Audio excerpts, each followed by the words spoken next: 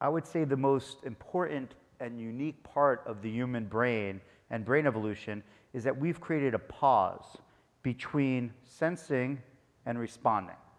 And in that pause, which exists to more or less success, as we'll talk about, there's the ability to judge and to make decisions and then to have goals that you carry out. It's what allowed us humans to build the cultures and societies that we've created, to have language and art and music and all of the technology that surrounds us. All of this is potential because we've basically unshackled the chains that make most creatures slaves to their environment and don't allow them to break free in the way that we have. In addition to bottom up is top down, which is this ability that I said to have goals. We're in a constant sort of struggle. I mean, a more positive way of thinking about it is an integration between bottom up and top down. We do it constantly.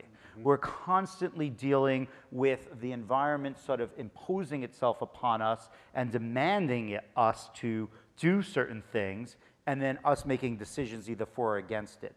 And so this is another ancient part of our brains that exists. We do not parallel process multiple top-down goals at the same time. It's just not how our brains work. I think, clearly we wish they would, and we sometimes believe that we could make them. But for the most part, these attention-directing networks, the top-down networks, engage, and then they need to switch when you redirect your attention to something else. So when you start fragmenting your attention because you're switching those patches rapidly, what's happening there is that you are just losing fidelity of the information that was being retained. And what we always, the term that we'll use in our papers is that you suffer a cost, a switch cost with each one of these. And that cost is often represented as a slowing down of your abilities, yep, or a loss of accuracy. So what we see when we do our research is that if you look at perceptual abilities, decision-making, memory, emotional regulation, all of these capacities are diminished in terms of the level that they could reach when they're fragmented. I'm talking about our education system and our medical system, our mental health system. Mm-hmm. These should be the institutions that were created to help us have healthier minds.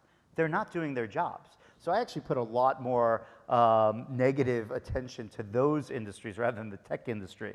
I feel that our education system has largely focused still from its foundations in the Industrial Revolution to transfer information content, maybe now in some more evolved skill development, but not really building the underlying information processing systems of the brain. Yeah. Cognition, attention. Yeah. Teachers don't even know, if you ask them about their classrooms, who has the best working memory, who has the best sustained attention, who has the best emotional regulation, yeah, who has the best compassion. They don't know the answers to any of these questions. They know the reading and math performance, and that is a tragedy in my mind. So a closed loop means that you could create a piece of software that records your performance, ideally your physiology, would know you in a deeper way than anything possibly could, looking at your emotional responses, your facial expressions, your heart rate, your brain activity.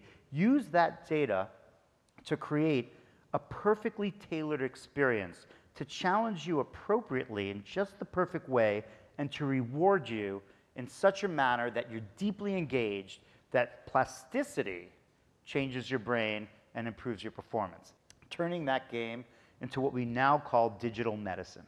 So the idea is that we can use this closed loop experience to improve abilities of the mind to a level that we could not achieve with any molecule, because we don't have the targeting or the personalization. I mean, full sensory stimulation, ideally olfactory, visual, auditory, tactile stimulation, where you have this very, very complex loop of all this data about you flowing into a software system that knows how to interpret that data, not trivial, and then feed back an environment that is constantly and dynamically adjusting to you to create this state that allows you to adjust all these complex aspects of your thinking. This is our AI vision, as I always say, AI for HI.